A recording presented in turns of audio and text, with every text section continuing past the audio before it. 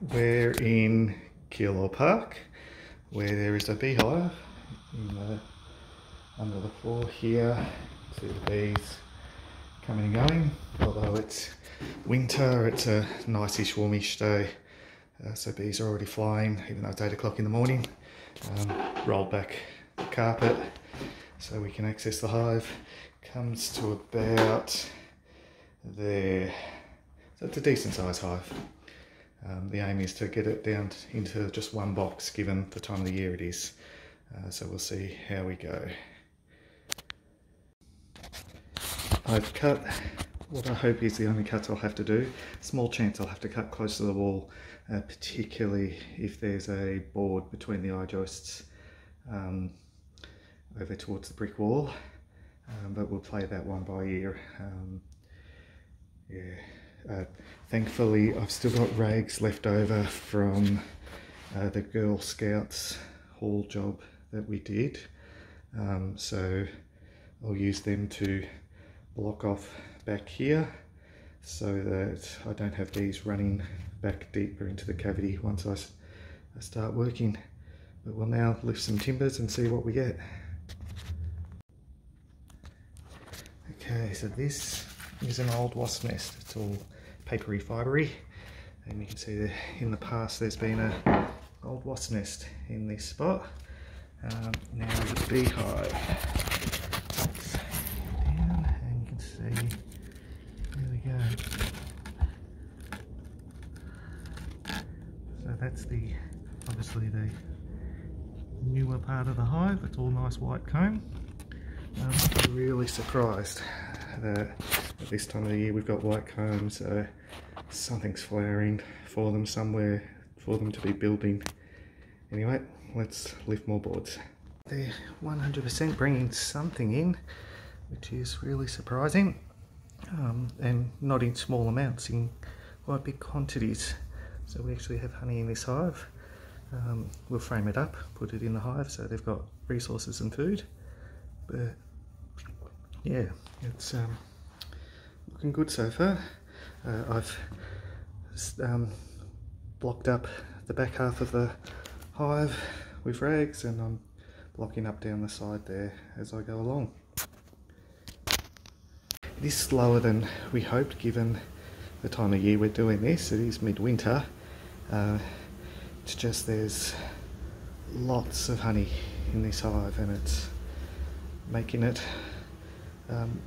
more sticky and slower to do. Got to be a lot more careful as well, and it's really fragile because they've recently built a whole bunch of it. Oh well, we just keep plodding along and get the comb out so we can get bee vacuum. We are now at the brood. There's drone brood on the right, so male brood, and worker brood throughout the middle. Very productive. It's almost like it's decided it's already spring and it's starting to explode. There we go. So I guess we're in for a mild winter.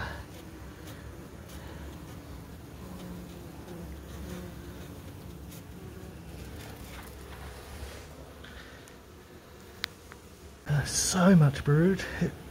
It is really like they think it's spring.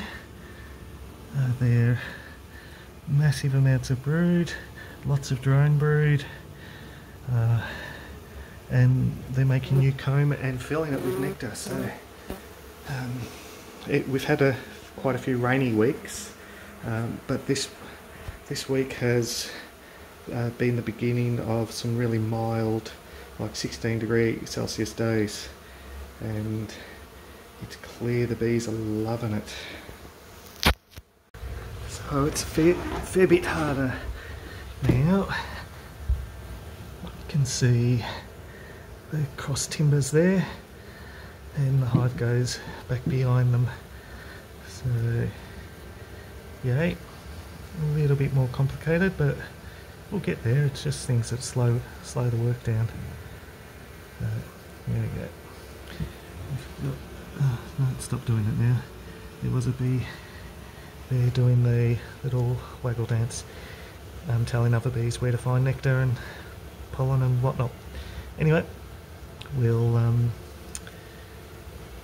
keep going. The cross timbers with their pre-floorboards to keep the eye joists in position, which now the floorboards can do, which meant I was able to take them out and access deeper into the hive easier. You'll see there's still a lot of bees in there. Queen is still in there. We'll get her out very shortly, but we're nearing the end of the comb, and then it's just a matter of catching the queen and of course bee vacuum. Okay, so there she is. Queen is just there. Just run to the other side. Now she's hard to find. I'll put her in a cage, and we're nearly done. There's one sheet of comb left, which is all drone brood, or drone cells, so I won't worry about them. I'll just cage the queen, get her in the box, and then cut that last comb and start framing them up. So there we go. There we go. So queen is there at the bottom of the cage, the queen clip. There we go. So we will hang her between the bars of this frame. If I can spread the frame, golly. Come on, there we go. Oh,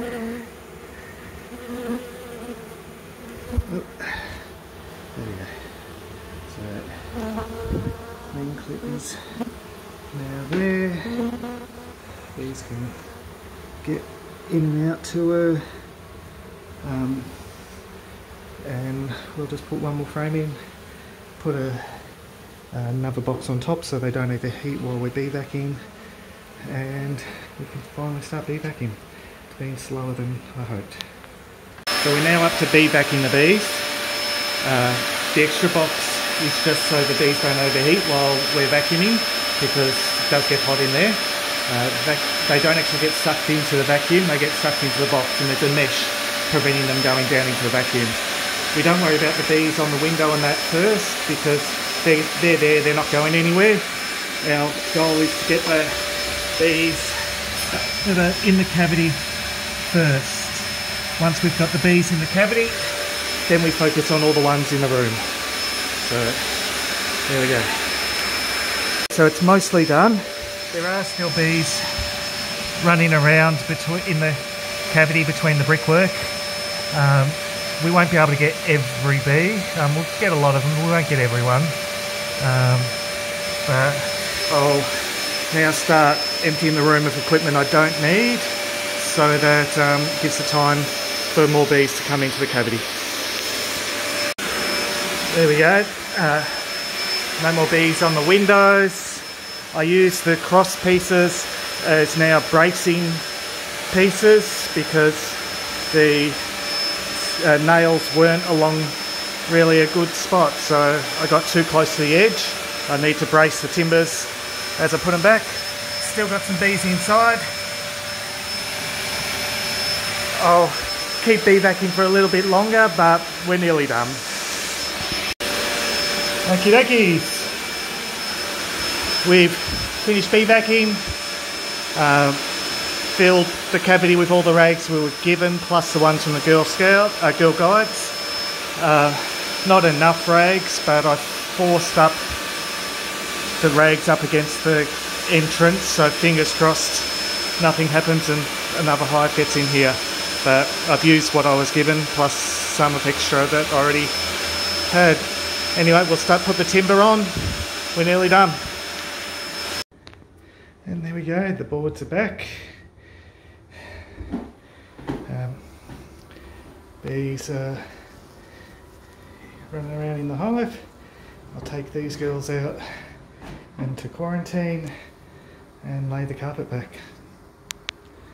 And there we go. Carpet is back pretty much as it was found. It was already lifted at the corners. I think they're replacing the carpet or something, they said, so I suspect they had already previously lifted the carpet to have a look. Anyway, all done. Weirdly enough, rolling it back for so long allowed that end to dry out. It was all wet. I'm not sure what with, but anyway, we're done.